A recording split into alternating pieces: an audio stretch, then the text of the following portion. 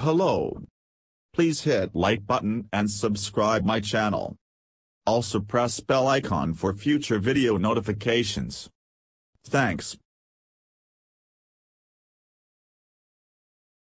Dogs are teaching machines to sniff out cancer. The idea of using dogs' noses to detect the scent of human cancer has been around for decades, and researchers have even tried building machines to do the job, but none have been able to match the sensitivity of man's best friend. Rather than try to compete with evolution, scientists decided to bring in the experts. In a proof-of-concept study, researchers used dogs to train a machine learning algorithm to detect prostate cancer, the second most common cancer in men.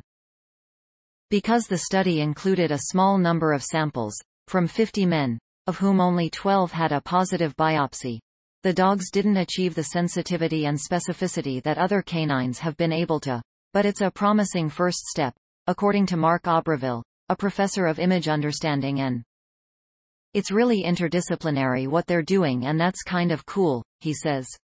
I think the method is sound. But I would really have loved to see more samples and better proof that this really works with machine learning. Florin, a trained cancer detection dog, sniffs a urine sample.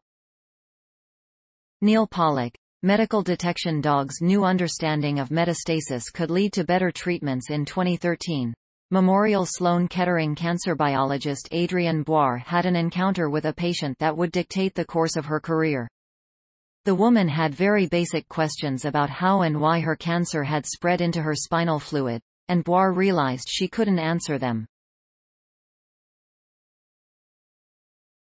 Indeed, many questions remain about how exactly cancer cells are able to colonize and proliferate inside new tissues, a process called metastasis.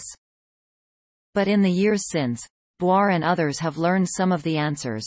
Rather than a late stage of cancer, metastasis is now considered to be a complex process that can begin much earlier, and scientists have also found that cancer cells can sometimes lie dormant for years before awakening. Fact.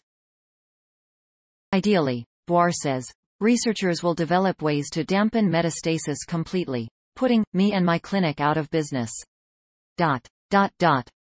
It would be really lovely to not have any more patients to treat. See full infographic. Web cancer cells parasitize other ones to survive. Study tumor cells are known for their impressive heterogeneity. It's a major challenge for cancer treatments, as each cell may be slightly different from its. Researchers at the University of Minnesota found that cancer cells lacking a DNA repair protein complex called the CU complex became parasitic, attacking neighboring tumor cells to access their cytoplasmic material. Beyond that, the parasites sometimes entered other cells and remained inside, intact, before exiting later on. This, says molecular biologist and study co-author Nurten Saydam, may allow cancerous cells to adapt to genetic stresses in their microenvironment and ultimately metastasize. Please support my channel to grow by pressing subscribe button and the bell icon. We will notify you technological news. Thank you.